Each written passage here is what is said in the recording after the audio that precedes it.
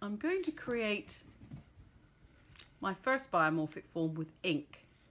So if you've got an ink cartridge at home, you can use that, a little bit of that, or if you've got a bottle of ink, you could also use that. So starting with a leaf pattern or leaf shape, what you could do is put some ink onto the leaf pattern.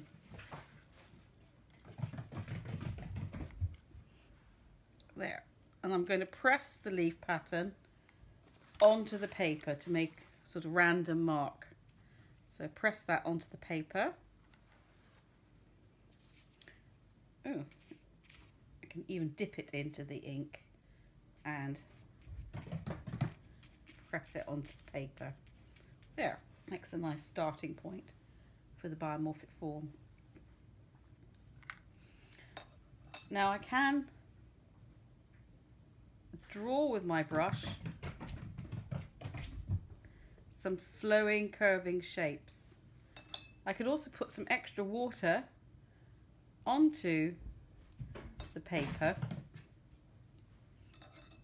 and using a straw blow a shape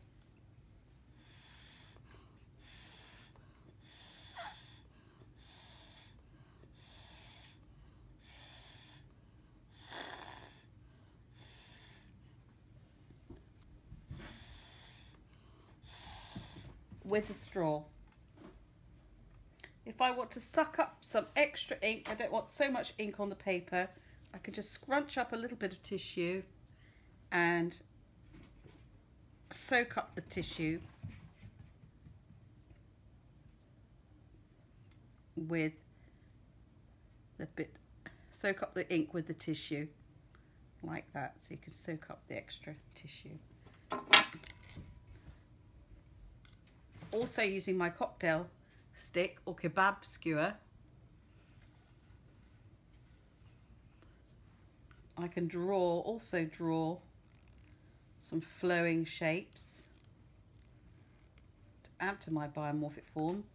This is really good for detail, so using my kebab stick, or you can use cocktail sticks, anything sharp and pointy.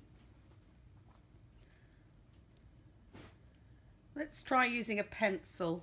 If I dip that in, a sharp pencil, I know you can draw with it, but I'm going to dip my pencil into the ink. Okay, you can do that with a pencil, but it creates much thicker shapes.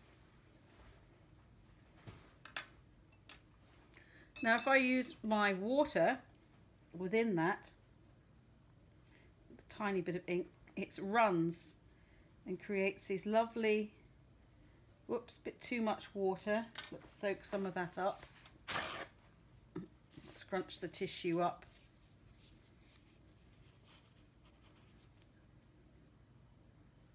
Here we go.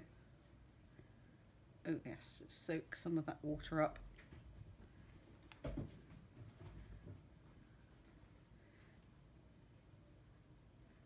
There. So you could just use water and it will pick up the ink as you are pushing it across the page.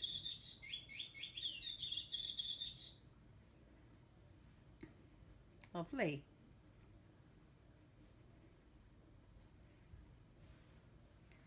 I'm going to try this with coffee for those people who don't have ink at home.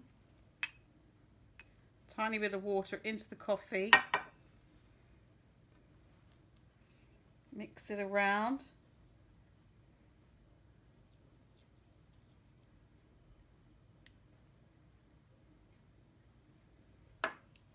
So I'll get a brown colour from the coffee. Oops, there's a lump of coffee. Don't want that. I'm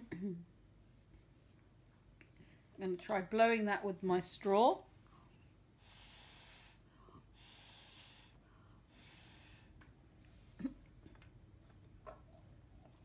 I can also use a cocktail stick to draw with it. Oops, there's a lump of coffee there. There we go. So coffee works a little bit. Let's try paprika. Tiny bit of water.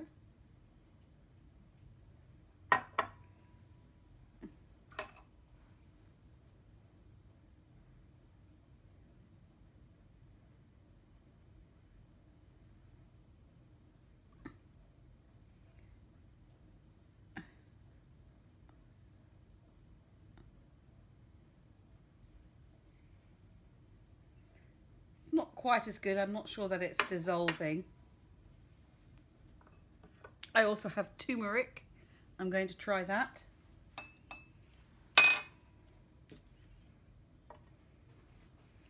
Those of you who haven't got ink at home, I wouldn't use anything with a lot of oil or sugar. Yes, turmeric works quite nicely as a colour, but it's not really dissolving very well in the liquid.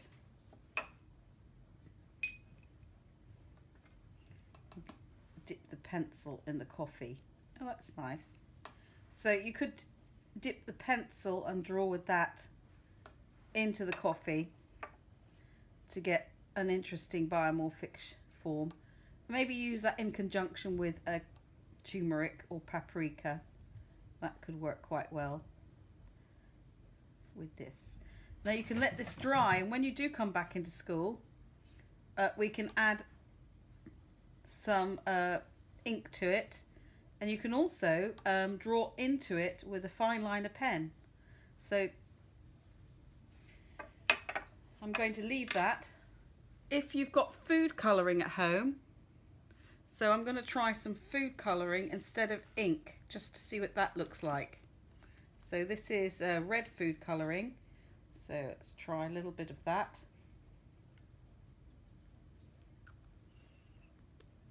And what's this? Green food colouring, which I haven't used yet. Oops, it's quite thick, that.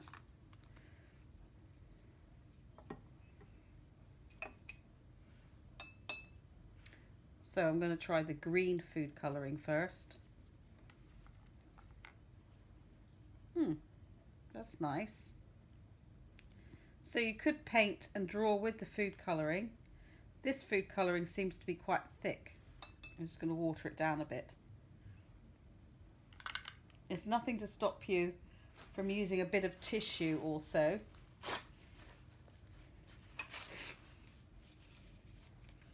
To pick up some of the colour. I'm going to try a bit of red food colouring with the green.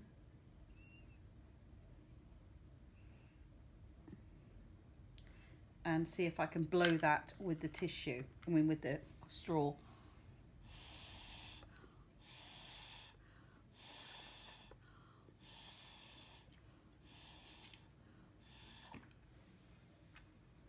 Looks like I've killed a frog. Okay, what if I draw back into that with some coffee and a pencil? That's quite nice. So we're sort of getting this flowing rhythm of a biomorphic form and experimenting with materials at home if you haven't got any ink. If you have watercolours, of course you can use watercolours quite effectively with this. So even though these seem quite rough, I can let them dry and then draw back into them when they're dry with pencil and also with fine liner pen. So if you haven't got ink, food colouring, coffee or turmeric works fairly effectively. There. So I'm going to let these dry now and work back into them when they're dry. I'm just going to turn the paper around and try some more gradients with the ink. So I'm going to put some water. My water's been tinted with a bit of turmeric actually. Some water on my paper. Then using the sharp stick, which is the kebab skewer or cocktail stick, you can then draw into it and it flows into the ink in quite an interesting way once it's still wet. I've got some blue ink here, I might use that as well. So look how it's flowing into the ink in this area here.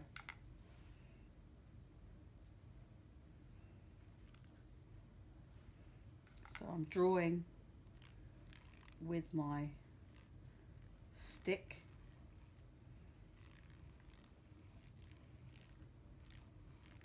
Into this.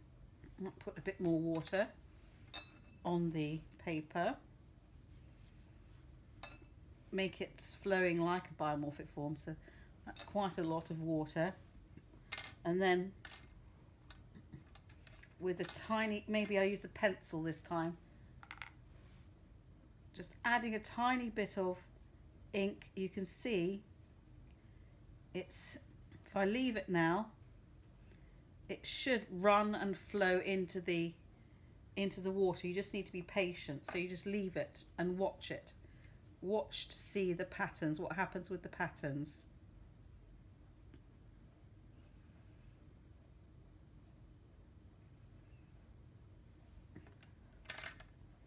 I'm going to draw some detail into this while we're watching.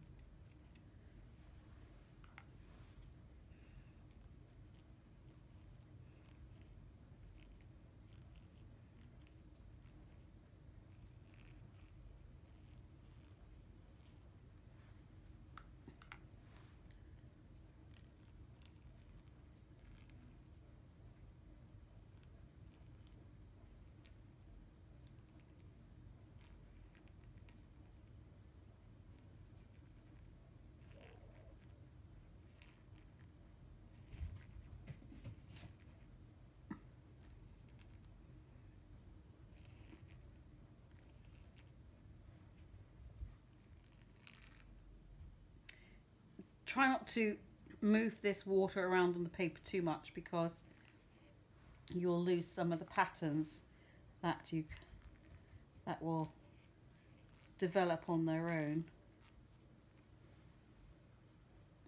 So I'm just going to leave that now.